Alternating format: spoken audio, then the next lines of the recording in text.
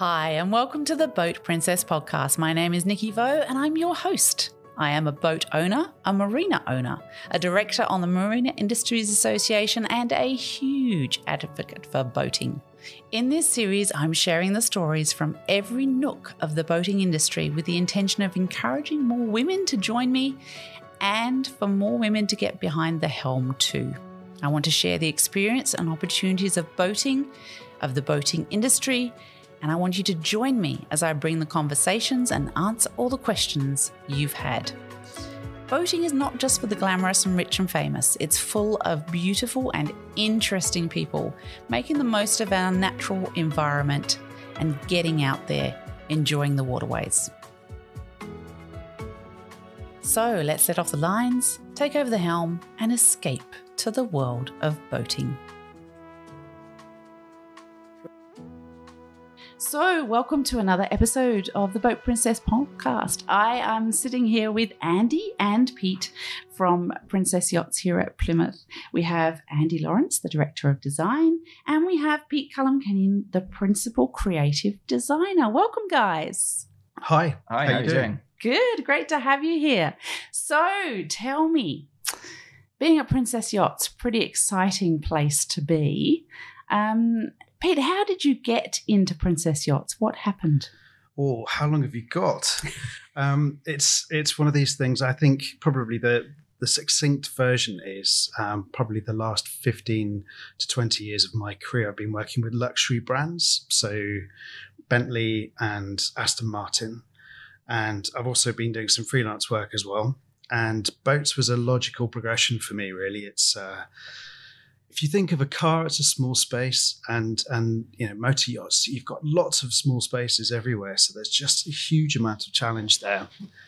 Plus it's coastal, and I'm a bit addicted to the sea. So it made a lot of sense for me. That's awesome. I did actually look you up, Pete. There is a bit of a story in your career history, which is kind of a no-no in Australia. What? You went directly from Ford to Holden. Do you have any idea what that is in Australia? I mean, there's the Ford group and then there's the Holden group. Oh. And you cross the barrier. Absolutely. I mean, that's crazy. There's Australians out there now. Rules are meant to be broken, aren't they? Let's face it. That was such an amazing time of life. It really was. I got introduced at the deep end. Really, you know, go and check out the Bathurst, and you know, understanding what utes are and bogans and everything. So it was quite an interesting baptism of fire, really. Yeah, it really is, isn't it? Yeah, but also the passion as well. Incredible passion for those brands, both of them. Yeah. Yeah, that we really, really are one camp or the other in Australia. And it's so sad Holden is no longer with us.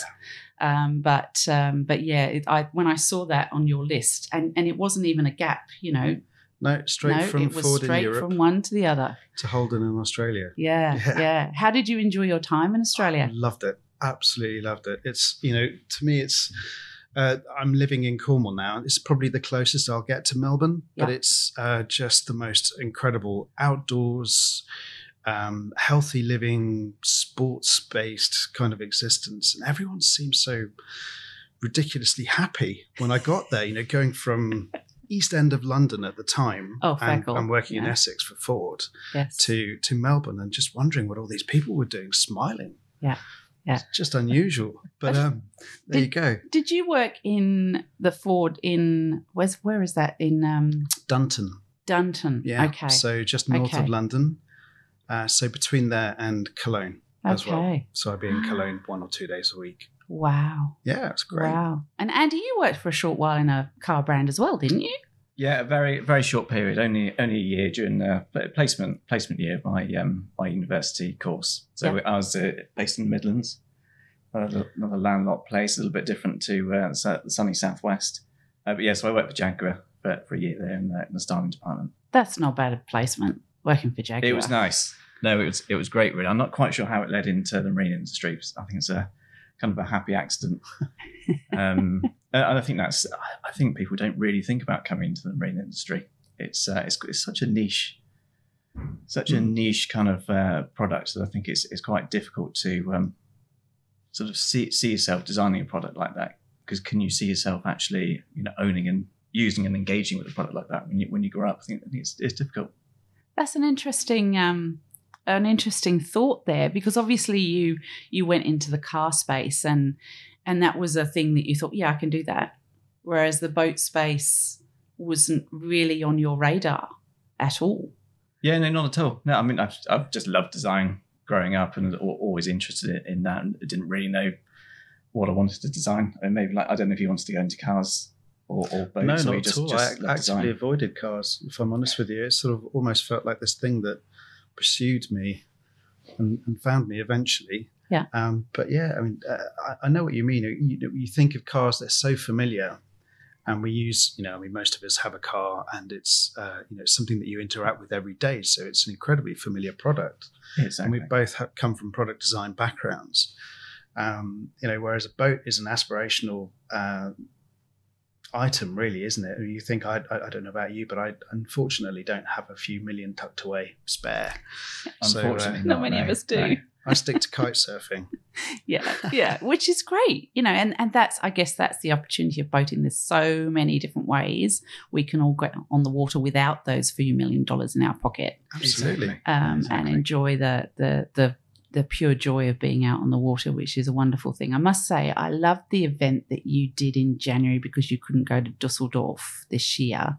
Down at, was it St William's Yard? Is that what it's called? It's the Royal William Yard, Royal just William. across the road from us. And we're really just trying to make the most of the cancellation of Dusseldorf, and the fact that we had all of those finished boats around us that we were desperate to showcase. Yeah. So we set up, it seemed within a period of just a fortnight, we'd managed to acquire the space, clear out the marina over there, take it over and put on our own little mini show, which was great. We managed to get our dealers and a few customers over to see the boats. There were new boats launched. We had our X80 there and our V50, which were fantastic products. We've all invested the last 2 years of our lives into them, so we were so keen to launch. But I think probably the best thing for us was that we were able to get all of the people from the factory. So all the guys and girls building these boats, developing these boats, we could actually just walk them half a mile up the road, and they got a chance to see a finished boat. And you take that for granted. You assume that everyone's been on them, don't you? But that's the thing. It's such a frantic pace. I mean, if you think about it compared to the car world, it doesn't compare. But it's still such a frantic pace. Boats are finished in an instant, and then they're off. And that's the problem. So it's one of those things where it's really, really hard to get to see any boat that's finished. Really, it's gone within a blink of an eye. But to be able to have a selection of them all together and be able to sort of see how the product range also sits with itself in terms of different boats and different sizes of boat, it's incredible. And that's probably one of the advantages that we have as a brand, is the fact that we've got such a broad spectrum of boats. If you think of what previous conversation we were talking about how accessible boating is, it's everything from sort of 40 foot up, really. Yeah, exactly. And it was we hosted some of the evenings over there when we opened it up to the workforce, and it was quite emotional, really. You were getting guys coming over there who've been building these boats for 30 years, and this was the first time they've actually been allowed to bring their families along. They could bring their children along and say, look, this is what I do, this is what I make, and they were just bursting with pride, weren't they? Yeah. It's great. So I think that's certainly got the cogs turning for us, and think about how can we do much more of this. Yeah, because that's amazing, and that was quite heartwarming for me, you saying that, because I think boat shows and those sorts of events really bring these beautiful boats to so many people. And sure, not every one of them can afford to buy one, but if their daughter gets to see that boat at the age of 10 and aspirationally thinks, I want to own one of those when I grow up, then they will build towards, that's a goal. That's a goal set for them there. Absolutely. And they'll work towards it for many, many years and probably get there if they set that goal. Absolutely. So I think those sorts of events are really, really important. And I really encourage people to take their kids to all the boat shows, because it's a fantastic day out, but Oh my goodness, for the kids, it's really goal aspirational, I think. Yeah, it's a great way of getting them onto that whole feeling of, oh yeah, I like this. Yeah, because the being on the boats, feeling the boats is very different to just looking at them on a brochure or an ad or whatever. So I think that's really absolutely cool. I mean, it's with boating, as we all know, it's all about the experience. Yeah. It's not just about owning that sort of tangible product. It's about Getting out and just getting out in the elements and just enjoying that time with your friends and family. It's downtime for people. It's a little sanctuary. Yeah. It's an incredible thing. Yeah. And those kids that went there and saw what their mum or dad do here, you're also grooming them to work for Princess because it's a proud place Absolutely. to work at. You think, where everyone from sort of design and development through to production, we're all incredibly proud of what we do, and it's great to see. I'd imagine from a build point of view, you can imagine someone goes in there and goes, "I built this cabin," and for their children, that must be incredible. Wow. Yeah. Mum or dad has done this. Yeah. That's incredible. And from a design point of view, it's great. You can see these little details that you've added in and see how they translate into something that's, physical, whether it's a stitch line on a vanity table or whatever, a nicely crafted piece of timber or something like that. There's all this thought that goes into it. And when you see it in a tangible product, it really does, underline how special it is to do this and be involved with this. I never grow tired of that feeling when you see it for the first time, properly dressed as a customer would receive it. Yeah, because it's an unusual industry, isn't it? Because we don't really prototype.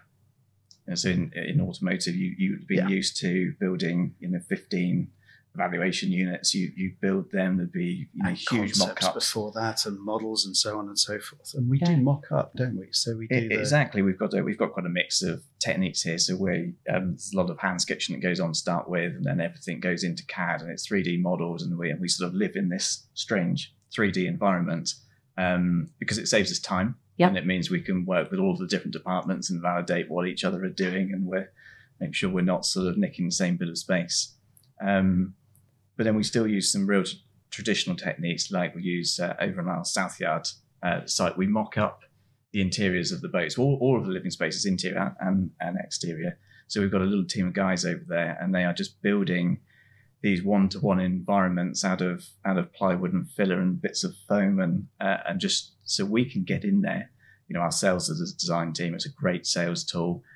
We bring customers over; they can sit in there and just get a feel for the boat that they're hopefully going to invest in. But it's also interacting with that space as well. So me, I suppose, from a materials palette, it's phenomenal because you've got a full-size bulkhead, and you can imagine what a material, you can even offer up a piece of material to it and go, oh, that's going to be terrible there, we can't use that, let's change it and do that.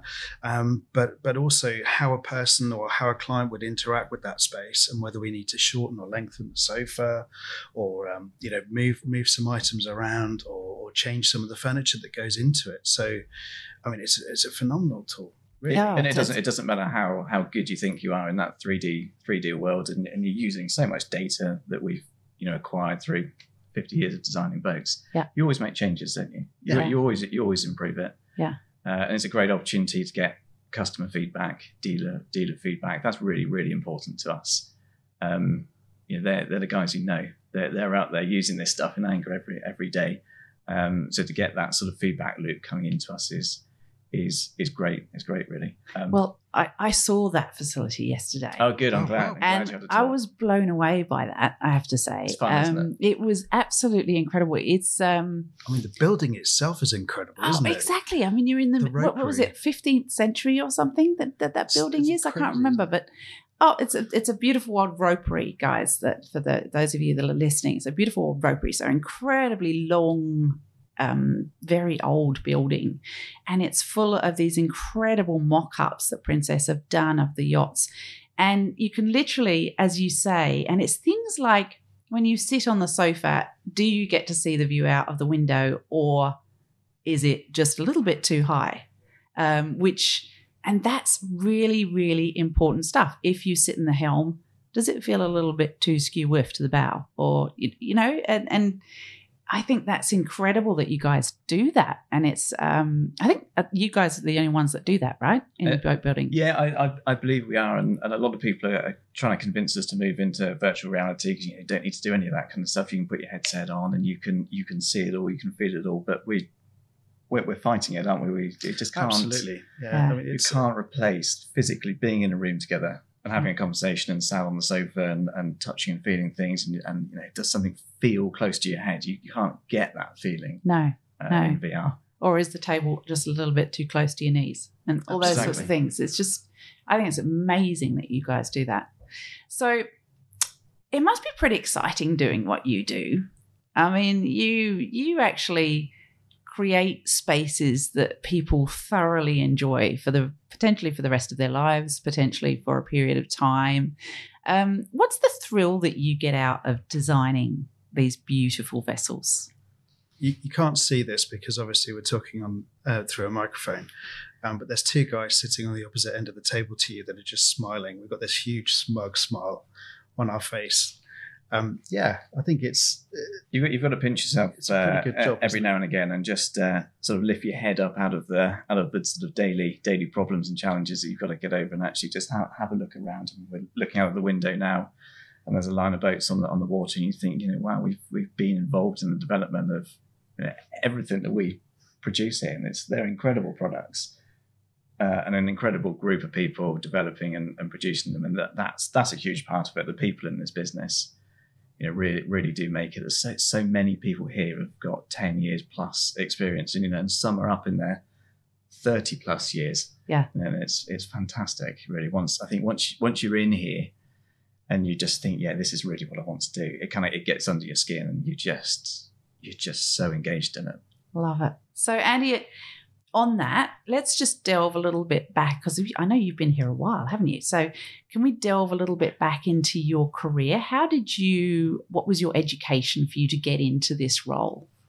As I said earlier, I've always been interested in design sort of through my school life. And then I went into product design for a degree, which was like you, was just teaching you how to design and the process of it, but it was quite broad and didn't really focus on any one area in particular. And then really it was coming here was a happy accident. I've always lived on the south coast. I grew up in Swanage, the sort of middle of the southwest of England, so I haven't come straight too far. And I just applied to anyone and everyone I could after I graduated, and Princess wrote back and said, well, we haven't really got a role at the moment. Why don't you come down and see us and see what we're about and what we do? So I did, and a couple of interviews and nice discussions later, kind of joined as a junior designer. Yeah. Which and development was a much smaller operation then, and probably only about 30 of us up in the office. And I've just stuck with it and grown through the ranks as the business has grown and as development has grown. We are about 100 strong now. Yeah. In the office, and then 100 people on the shop floor making plugs and tools for the first models. So now I kind of director of design is the actual title. It's quite broad. So I kind of look after the design, 2D, 3D design, the layouts, living spaces, what the boat looks like, and then I interact with Olesinski, who are our naval architects. Yeah. They're based on the Isle of Wight. Yeah. And they've been selling boats for 40 years now. Wow! So there's been a huge, a long partnership. Yeah. With those guys, and then quite recently we've included Pininfarina. So I sort of managed that relationship between the Princess Design Studio, Olesinski, and Pininfarina. Pininfarina, can you just go into that for a moment? Yeah. So they kind of joined a little trio of design groups about 5 years ago now. And they focus on the upfront styling of the exterior of the boat. So they work hand in hand with Olesinski. Yeah. So when we first start styling, penning the exterior lines of the boat, we'll get those guys to come up with concepts in a room over there, and then we'll get Olesinski to come up with a load of concepts in their office, and then we sort of put them all up on the wall together, just so we get a really nice broad spectrum of ideas. Because you can't help yourself, can you? If you've done something for years and years and years, you will think in a certain way. Yes. So we just wanted to get a different view on life, really. Interesting. And it's quite interesting how the two just complement each other. And really, I think they've probably both raised their game through working with each other, which has been great to see. So you must be a very good negotiator or good work, because you're working with 3 sets of creatives there. Yeah, I think a peacekeeper is probably what I should be if I needed another role. Because they're all going to have their very strong feelings and opinions about things. So that's a really can that be challenging sometimes? No, I think yeah, it can be challenging. Yeah, we've all got quite strong opinions. I enjoy it. I really enjoy it. Because ultimately they're all really nice groups of people. Again, I'm very lucky to manage those sorts of people who are just passionate about what they do, but are happy to listen to the other views and each other's views and sort of bounce off each other. That's great when you can get some different teams working together like that. That's really rewarding. That's awesome. So it's wonderful to see that Princess have really taken your talent, and they didn't even have a position when you came down to see them. They saw your talent and went, oh, we're going to grab him.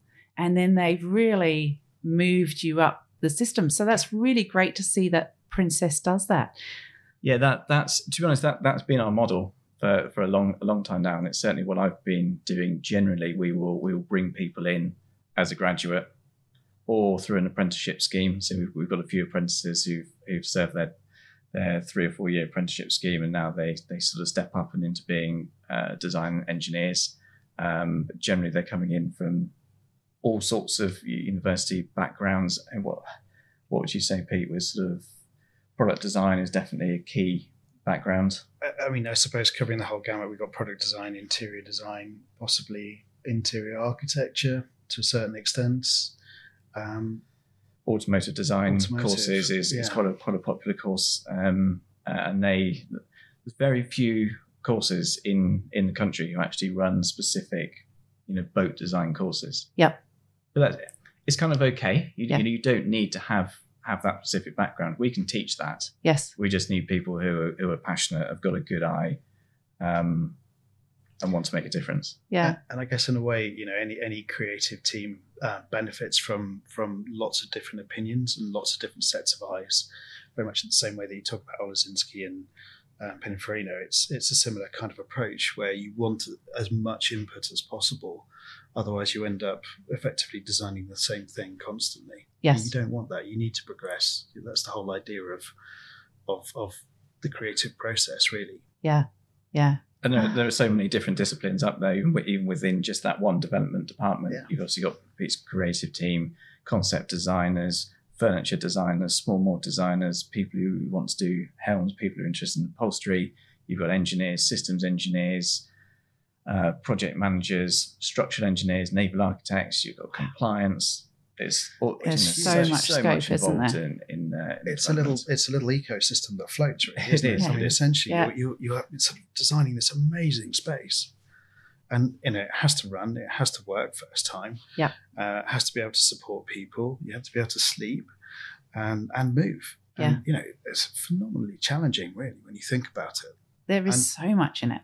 Yeah. So for anyone that's got any sort of creative mind, I think it's definitely something worth exploring. Yeah, for sure. Yeah, and I love what Andy said at the beginning about I just applied to everybody. That was I think that's a lesson for everybody out there. When you come out of college or uni or wherever or school, you just apply everywhere and see what happens. I think don't sort of say, oh no, I couldn't do that because I don't have a boating background or whatever. Just go for it and see what happens. So Pete, your career was a bit more car orientated at the start, and then you came to here. Can you tell us a bit about your journey?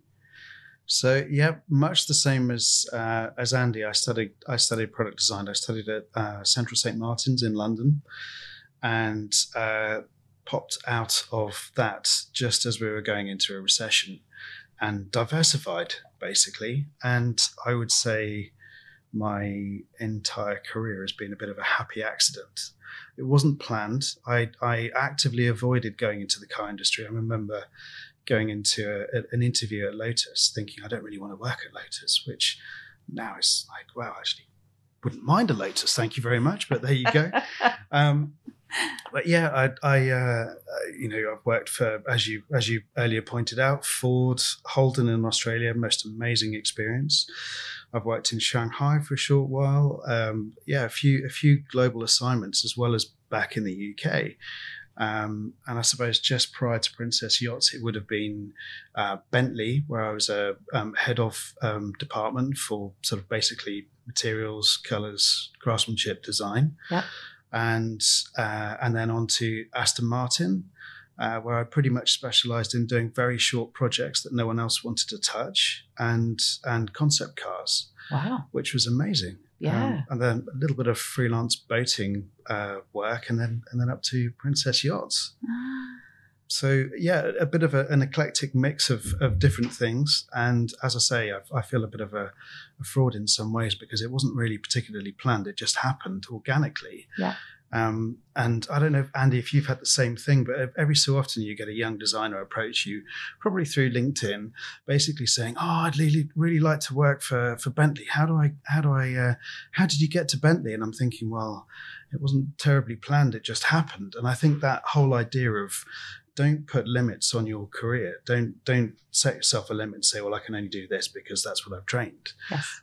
For us, I think we actively go seeking people to join teams who've got a very eclectic background, who have a different opinion, have a different set of eyes to us. And I think that only benefits the end product. Yeah, exactly. I mean, for me, it's all about attitude. If people have got the right attitude and outlook on life and what they want to achieve and if they can communicate well with other people, then you're halfway there. Yeah. Yeah. Love it. So I'm a massive Princess fan, always have been. Love your internal design and then the way your boats look and feel. How do you guys, I mean, that's quite to keep that sort of princess feel to everything. How do you do that? Yeah. Well, that's a big question. It's a big question, and it certainly doesn't just happen. Yeah. There's a lot of effort that goes in. There's a lot of planning, isn't there? A lot of planning and heartache that kind of goes into that end result. I mean, to start the process off, certainly if we're talking about an interior scheme, Pete, your team basically try to set that vision for the feel of the boat. How do we want a particular class to feel? I mean, I suppose the newer generation of boats, we're a couple of years on from setting that scene. So if you take, I don't know, F class, X class, Y class, V and S class, we set out a stall basically to start with, where we start planning, we start thinking about the characters of these classes and what that means in very basic terms. So it could be in terms of how a sofa might appear, or particular materials palettes, or the contrast levels that go on in the interior, which create this sort of slightly intangible kind of personality, I guess, for an interior of a boat. And it helps so that when you the idea being that you walk onto a Y class boat and instantly know it's a Y class. And you don't need to have Y stuffed everywhere to tell you it's a Y class. You just know because it's got fine materials, amazing craftsmanship, incredible detailing. It sort of has that architectural feel to the interior of it as well. And so as Andy was saying, there's a huge amount of planning that goes into this. We think about it to start with, and then it basically trickles down into the boats. And as we design the boats, that gets, I guess, sort of iterated. And yeah, absolutely. And Pete's coming at it from quite a sort of emotional standpoint there. How does something feel? And then at the other end of the spectrum, we control that feel and look through a lot of standards. So everything is recorded, how exactly where a catch sits and what the landing thickness is, what gutter section you're going to use for a certain type of hatch, how wide should the side deck be, what headroom do you allow in every one of the spaces. All of this stuff is written down and recorded every time. Yeah, that went well. It gets added to the little design Bible that we all sort of use to create these boats. And then we just kind of blend the two in the middle. But it's hard work, sort of. Even though you've got all of that data around you, think about okay, what now? What do we do for the next one, the next one, the next one? So they keep feeling fresh. Yeah. And they keep feeling like they're moving forwards. It's really exciting. We love it, obviously. Yeah. Well, I think you do an amazing job of that. Yeah, thank you. For those listening, can we just go through your different classes of yachts that you make? Because some of our listeners may not know that Princess has that many classes and how they differ. So can you just give a little summary of each class? Sure. So we have the class that we're trying to explain. So sort of from the smaller boats up, the V class is really our open sports boat. So it'll be lower accommodation, generally a bigger open cockpit, no flybridge on it, so a big sliding roof, and the smaller ones are completely open with rag tops. And then as you move up through the size, a patio door will appear. But we try and do clever things to get rid of the door so you can open it up. So even though it's got a door and you can close the thing up, it feels really open. So we class them as day boats, but they're quite big day boats. And they aimed at a certain client, or would you say it's someone that's more likely to use it for the day? They'll come and enjoy their boat, and then they can stay over if they like. Yeah. And the accommodation is definitely there, but it's probably I think you're right. It's more time in the water. Yeah. Than on the water. So a bit younger, more time poor, that sort of. Yeah, a little bit, and also young at heart, possibly as well. Okay, yeah, gotcha. So they'll be styled in a slightly sportier, edgier way. Yeah. And also some people would find having a flybridge and that a taller, bigger boat a little bit daunting. Mm. So I think it just feels a bit more manageable. Yep. So great start point, in other words. Yeah, great start point.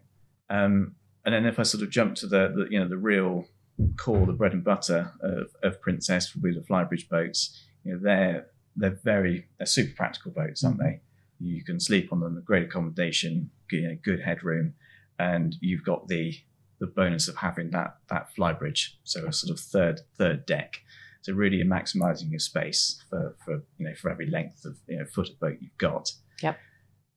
So flybridge F class, folks, keeping it nice and simple. So F class, that's F class, and then that has a certain spec level to it. And then as you progress up through the sizes, similar theory with a flybridge, but you then break into Y class, and that happens at 70 feet. So Y72 is the first Y class. You take quite a significant step up in specification. Yep. Generally, when we start to break the 70-foot mark plus, the crew becomes really important. Yep. So crew cabins become standard. Much more thought goes into the crew operation of the boat rather than just an owner operator. But we find a lot of our owners operate our boats, right up to sort of 80s. We've had one operating 95 pretty much on their own with minimal crew. Love it. But generally Y class is a little bit more focused on the crew. If we bring it back to cars for a moment, just to make it easier for our listeners, that Y class is sort of the S class of Mercedes. That sort of is that. I would say Y class is a little more like a Bentley. Yes. And if you think of something like a Continental or a Flying Spur, it's that kind of a product. And then we have an X class, which is an extension of that, which is possibly more like the Bentayga. Okay. Exactly. So this is X class is fairly new to us with the 95 and now the 80, and this really is about absolutely maximising every bit of space you can get. Yeah. It only has one helm, so we remove the lower helm. Okay. Push that up onto the top deck, and that basically unlocks your main deck accommodation space. So you don't have that block in the middle where it's accommodation after it, and then you've got to sneak around and you have accommodation forward. You've got an entire top deck that you can do what you like with. So X class has effectively an enclosed flybridge. I think you call it a skybridge, don't you? Yeah, so we'll call it a skybridge with a sky lounge on there. So it's an air-conditioned space on that top deck, and it's your main bridge. Did you hear that, Australians? That's an enclosed flybridge from Princess. Happy days. Because in Australia, we love an enclosed flybridge because we have really hot weather.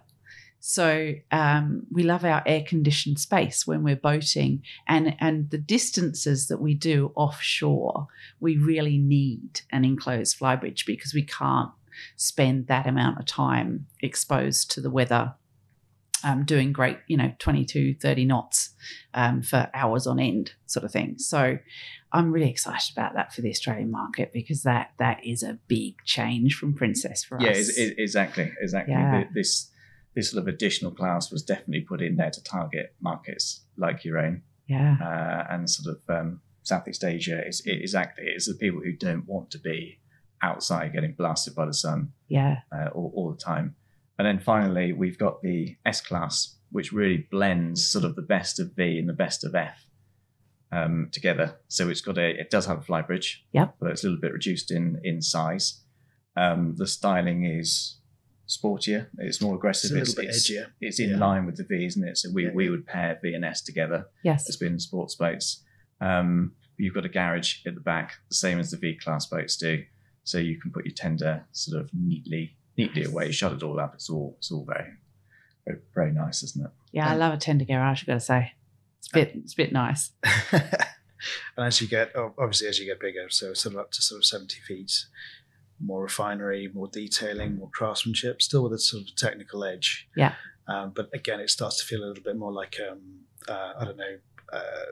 Mulliner type sort of Bentley in that kind of ilk, or a super sport, that sort of a thing. Yes. Yeah, I kind of associate your S-Class with sleek and stylish. Yeah. The S that's what they are for me, because it's a GT, very, isn't it? It's got the sporty styling, but it's very comfortable. Yeah, beautiful lines, guys. Amazing lines they have. They're just incredible. I mean, all your boats do, but the S-Class especially is really, it's great.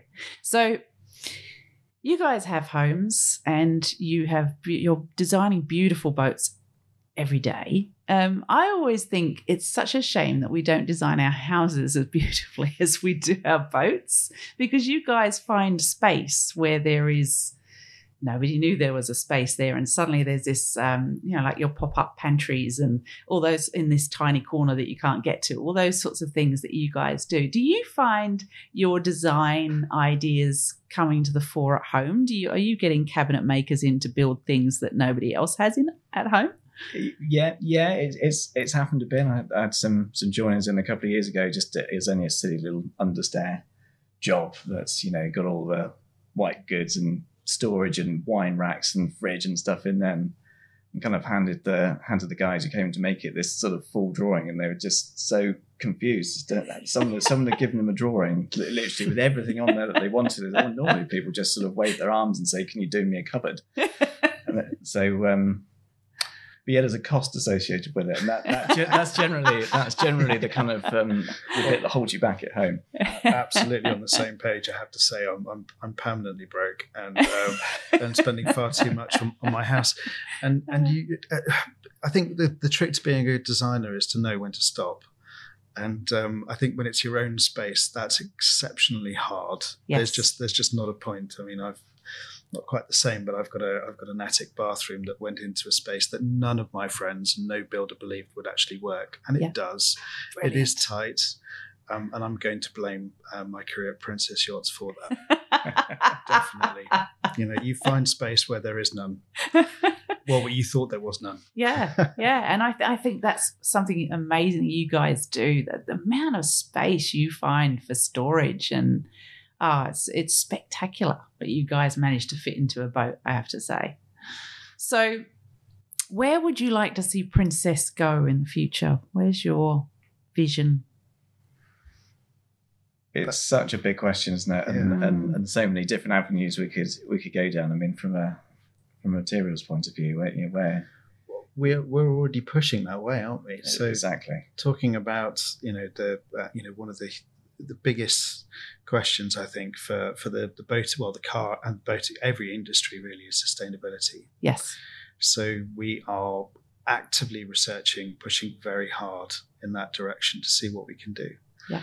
And we are in the process of trialing materials currently, and can't say too much more, but watch this space. Oh, I love that. Yeah, because that is really important, isn't it? If you think of standard selection of materials, standard carpets, wall coverings, all sorts of things, these have been used for years and years and years, and they're very tried and very tested. Yes. It feels like we're jumping off a cliff at the moment. So we're going back hundreds of years and looking at different ways of creating sofa cushions using natural materials. Yes. Or we're looking at other things which just aren't as durable as synthetic equivalents.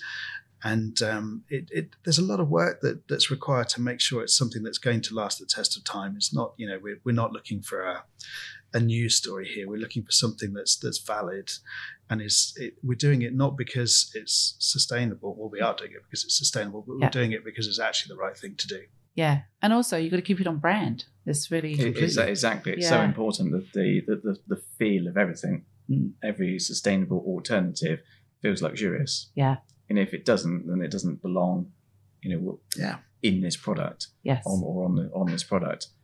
So we've been very, very careful, aren't we, with our selections at the moment. And we're coming along the journey with our supply base. Yep.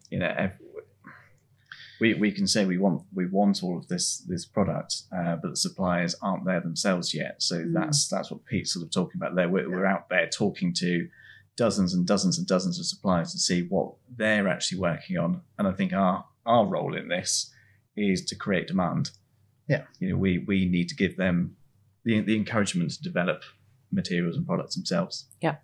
And we've certainly noticed a change in attitude as well. I'd say in the last, this has been going on for almost 3 years. And when we first started talking to people about this, they're like, oh, yeah, well, no, we don't see any demand for this. As Andy was saying, we're not interested. And now it's very much like, well, actually, we've got this product and it's got, 60% recycled material within it, which is a start. Or we've got this other product, which is 100% organic or whatever it happens to be. So it's interesting. I think it's like, forgive the analogy, but it's a bit like getting a super tanker to change direction. It takes a long time to start with, and then all of a sudden it swings round, and we're starting to feel the momentum build in every industry, really. And we want to be cutting edge. As a brand, we are cutting edge. So it's important to us that we succeed. Absolutely. And it's just trying to get the right pace. We need to. The legislation isn't driving us this way. Yeah. So we're doing it because we know it's the right thing to do, and it's something that we want to do. We just want to be very careful about it. Like I say, the selection, make sure everything's tested and it's to the same standard and quality as the equipment and the material that we're fitting today. Yeah. And we're trying to come at it from all angles. So Pete's talking about the materials that you touch. We're obviously working with our naval architects on trying to make the boats more efficient.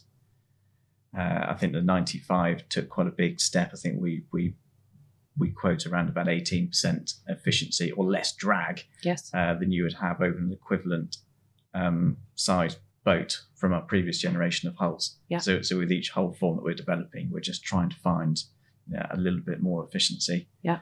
And then we're working with engine suppliers, and do we go down the hybrid route?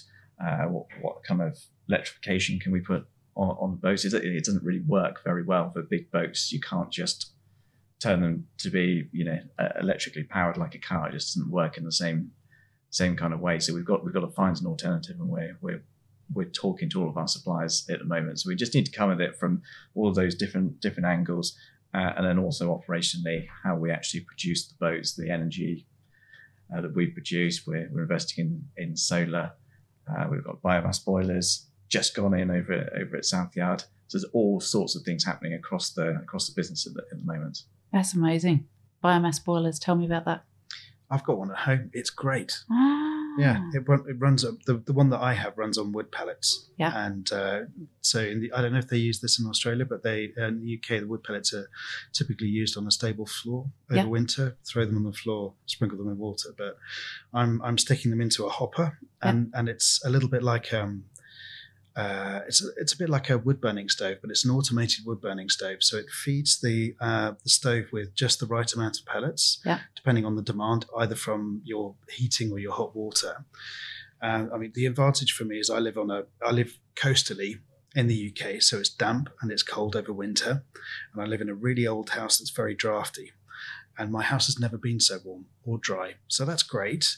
But it also works on it works from waste product from renewable forest sources. So it's particular pellets that I get are from the building industry. And what Andy's talking about in terms of Princess Yachts is that we're basically using waste timber from kit parts, Exactly. and we're burning that and creating energy.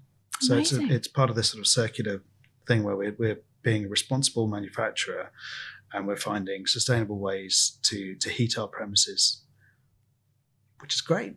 That's awesome. Yeah. Yeah, that's wonderful. And so that sounds like a big job ahead, guys. You've got lots to do. Indeed. Yeah, indeed. Yeah.